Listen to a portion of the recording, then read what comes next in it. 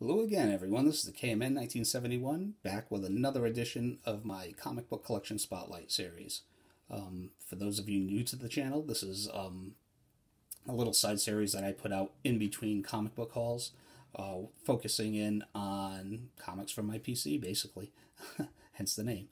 And it could be whether focusing in on minor keys, major keys, medium-sized keys, small keys, character-driven spotlight videos, or classic storylines. So this one will be focusing in on bargain basement first appearances and spec books. I figure it's the holidays, and like many of you, you're trying to tighten your wallet so you can spend some holiday cash on your loved ones, but yet you still have that itch to go out there and collect. So if you're a fan of first appearances and spec books, then who isn't? This could be the video for you, because all of these books are either in long boxes or bargain basement bins across the nation. None of these books should be on anyone's wall. So without any further ado, here's Green Arrow number 0, which is the first appearance of Connor Hawke, who is the son of Ollie Queen. The first couple of these will be, I guess, CW influenced. So, moving on. Speaking of Green Arrow, here's Green Arrow number 1. And this is the first time that Green Arrow ever had his own title.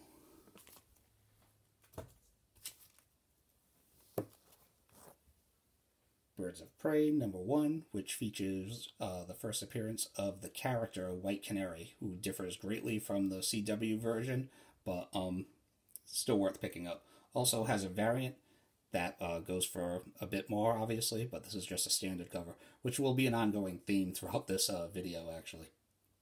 But, yeah, cool.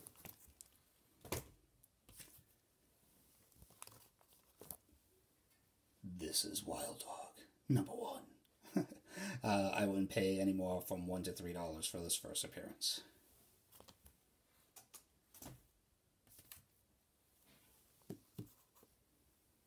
The Ray number 1. This is the second version of the character, the Ray. I want to say he's the son of the original Ray. At least he was, and I'm not sure what they've done with the continuity since then. But I want to say that I read that he actually appeared lately on the CW verse. I don't watch any of the CW shows, actually. I'm not really a fan, but I am grateful that they are out there, just for the fact that they're introducing DC characters to an entire new generation of fandom, which I think is very cool. It's what it's all about. Alright. Thanos, number 1. This is the first time that Thanos had his first ongoing title, and it is written and illustrated by the man himself, Jim Starlin. So, like many of you, I just saw that Infinity War trailer drop last week, and it looks incredible. So, can't hurt to get this one on the cheap.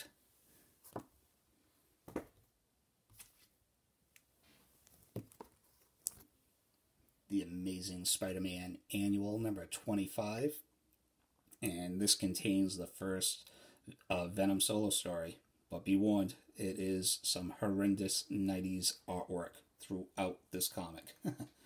So, enter at your own risk. The Totally Awesome Hulk, number 15. First appearance of the Protectors, the first all-Asian Marvel team, which I think that's a very cool concept, but I do not think it's cool what they did to Shang-Chi over there. Also has a variant that goes for a bit more, as does this one. Star-Lord number 2 from his first volume, and according to CBSI, or is it Total Comics Mayhem, I'm not sure. 2 sites that are worth checking out where I get a lot of information from. But this is the first appearance of the modern Yondu, aka the film version, and the Ravagers.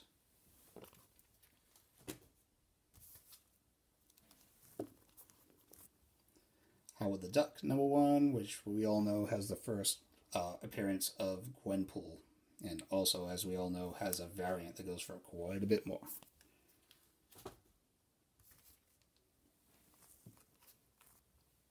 Power Pack #1, which I would be shocked if Disney does not use that property after, well, maybe in Phase 4. Talk about a Marvel Disney ready-made property. Another cheap spec book, the Omega Men #37, and this features the first Lobo solo story. It's a backup story. And if you're going to pick that up, you might as well pick up Lobo #1, which is first time Lobo had his own solo title. Love this cover, and this is a comic that put Lobo and Simon Bisley on the map.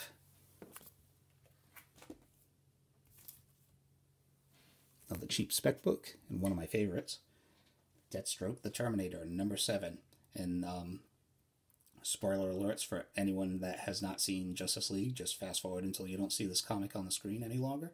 But this is, as we all know, Deathstroke finally made his big screen debut in the second scene after the credits, in Justice League. And how cool is that, right? So I think it would be criminal if they don't have Deathstroke and Batman throw down on the big screen. So if many of you are speculating on that to happen, this is the first time that they actually meet and fight in the comics. And it's a beautiful thing, actually. Beautiful Mike Zeck cover. And this came out at a time where Batman was in full Bat-God mode. and he seemed unstoppable. And Deathstroke beat the Bat Guano out of him in this issue. So, very cool. And like I said, very cheap. So even if it doesn't pan out, you have a pretty cool comic. Bat Guano. That's kind of repetitive now that I think about it. The Legion of Superheroes, #294, just features a fantastic Darkseid cover. One that's been homaged already. But this was another book that used to be dollar bin fodder. And I think a lot of people just gravitating towards this cover now. It doesn't go from really much. I think you can get it even on eBay for like $6 to $8, but that's more than $1 now. And if Darkseid ever does make his big screen debut, which would also be criminal if he did not at some point, this book might see a spike. And even if it doesn't, if you can get it in a dollar bin, at least you have a part of what many consider to be the greatest Legion of Superheroes story of all time, the Great Darkness Saga.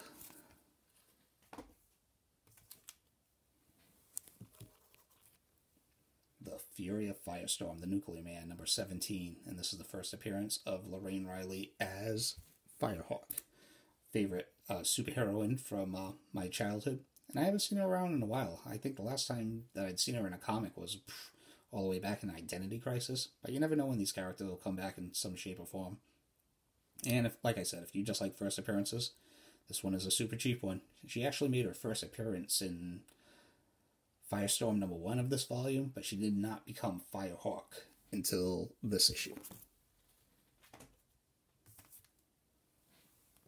Another cheap spec book, Justice League #31, which is the first Adam Hughes artwork at DC Comics.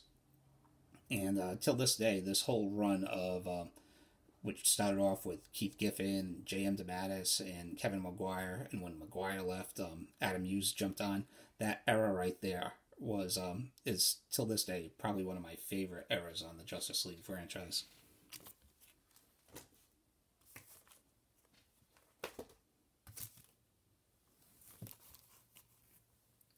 Daredevil #252, which is a cameo of the character that would become Typhoid Mary.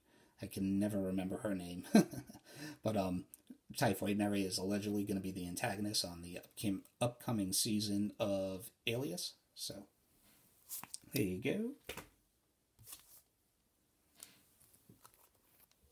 Fantastic Four #50 or #479, and this is the first appearance of Valeria Richards while she's still in the womb. It's very creepy. Creepy first appearance. Death's Head 2, #1, which is the first appearance of Death's Head 2, which was kind of Marvel's lame answer to Lobo back in the 1990s.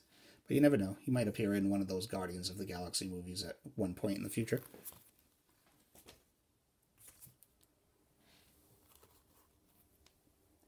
Action Comics number 598.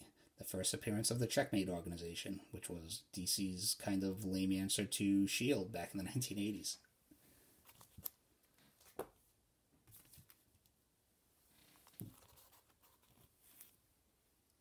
Action Comics number 645, which is the first appearance of Maxima, who I still think would be a great antagonist for Supergirl, both in her comic books and on her TV show.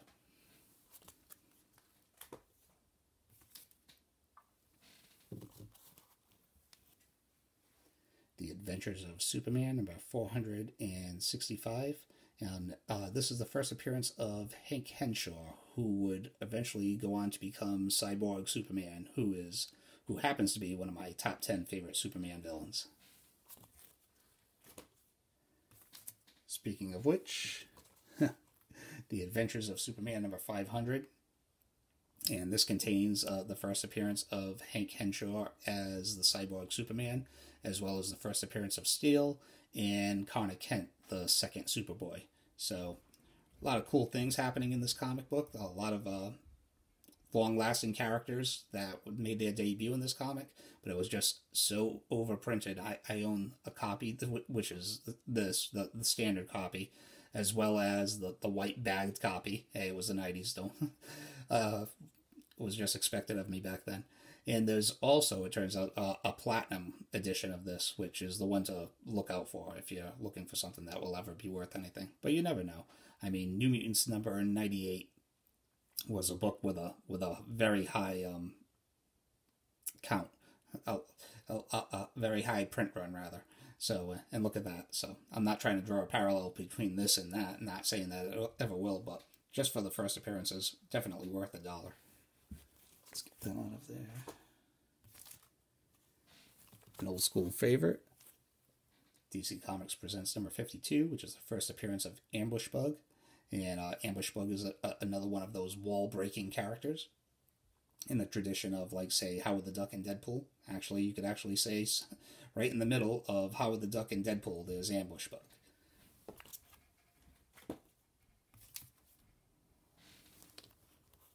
More old school favorites.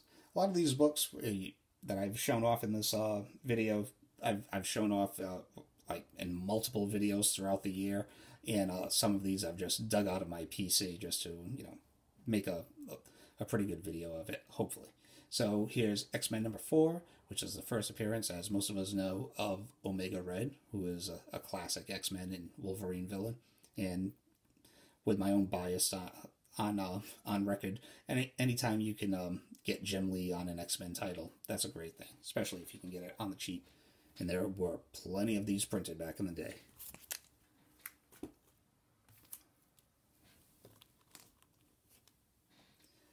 X-Men number 8, which is the first appearance of Gambit's quote-unquote wife, Belladonna. And with the Gambit movie allegedly back on track, I guess this book has seen a small tick in interest again. But with the Gambit movie back on track, I would take that with a gigantic grain of salt.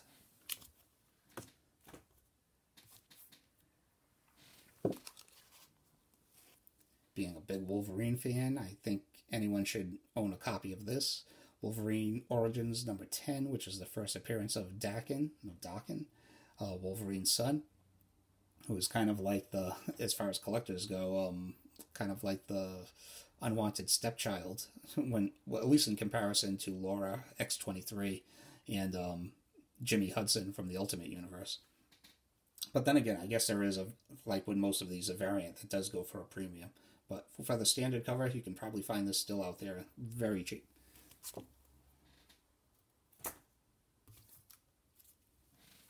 And we'll end it off with my favorite franchise, the Batman franchise.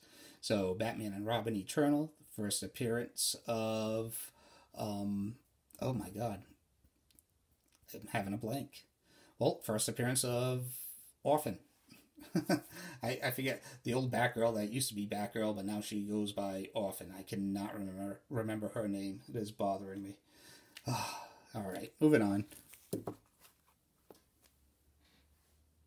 Catwoman number 23, which was the first appearance of the Joker's daughter, or at least the second version of the Joker's daughter. As we all know, the first Joker's daughter appeared in Batman Family in the 1970s, and under the name of Harley Quinn, and who was obviously an inspiration to Paul Dini when he went on to co-create Harley Quinn. But this is a completely different character that debuted during the New 52, obviously, and I don't think they've done anything with her since, but you never know. And it's a Batman character first appearance, so had to have it. 52, week 7, and this is the first appearance of Kate Kane. And this was also, like, I would recommend picking up this entire series. It was just a sweet read, and can be found on Dirt Cheap. Just about every cover is fantastic from J.G. Jones, so I would highly recommend it. So, first appearance of Kate Kane, who would eventually go on to become the second Batwoman. Once again, sporting another great J.G. Jones cover, and a lot of copies are out there. I want to say 52 was selling either in the like 90,000 to the low 100,000s at this time. So, once again, a lot of copies, but as I said before, New Mutants 98. So, you never know. And, yeah, very cool appearance for the Batman family.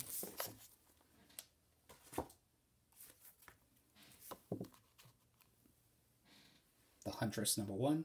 And this is the first appearance of the second version of the Huntress. First version was Helena Wayne, who was obviously the daughter of Bruce Wayne, the Batman. This one has mafia family origins, and I believe this is the version, or rather iteration, of the Huntress that is being used currently now in the DC universe. And lastly, my favorite first appearance on the cheap,